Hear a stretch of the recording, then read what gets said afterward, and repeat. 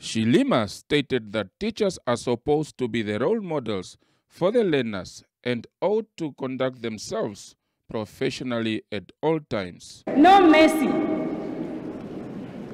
If it's reported to my office, we forward the recommendation for the charge. The teacher is fired. There is no warning.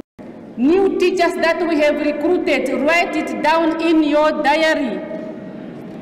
If it is reported, there is no verbal warning, no first written warning. If it's reported, it's a straightforward recommendation of the charge from my office to the ED, and a disciplinary committee is instituted.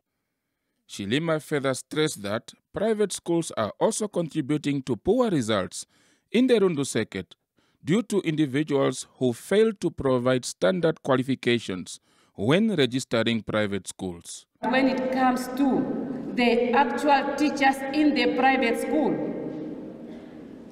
it's worrisome. Grade 12 qualification only. The ones that they attach on the application forms are nowhere to be found.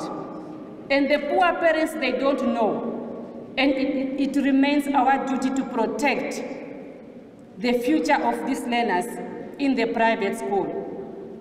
We are going to send the inspector of each circuit to these private schools to conduct an assessment at the private schools, the profile of the teachers teaching at the private schools. The director of the Rundu UNAM campus, Professor Helena Miranda, urged the teachers to continue advancing their knowledge, especially in the newly technological era.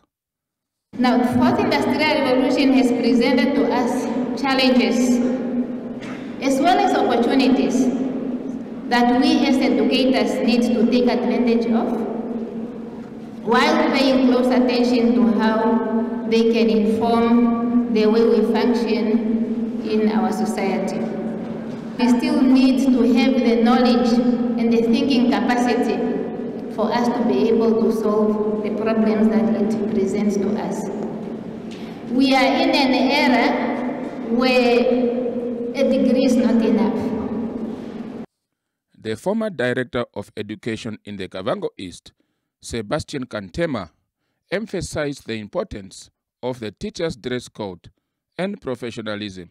The conduct of teachers greatly affect the quality of education provided to learners in the public and private schools.